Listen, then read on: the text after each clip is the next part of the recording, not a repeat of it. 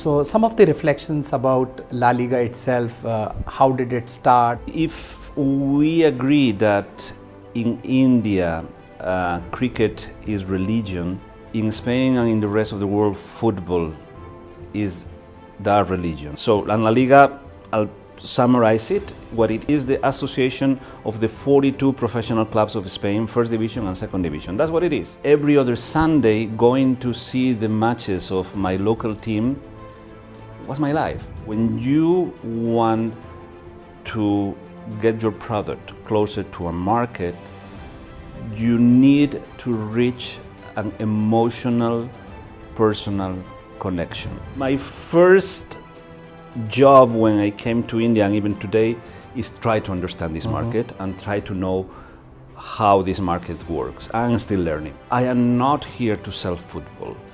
I am here to sell emotions. Wonderful.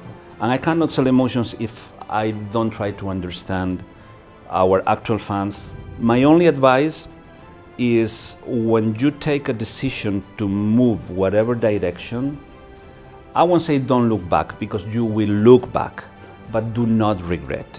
No, so just live the moment.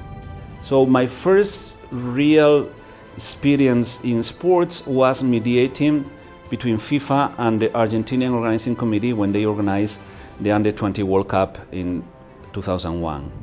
What moves me, to, in a sense, to realize that I create something that wasn't there before is probably the biggest satisfaction.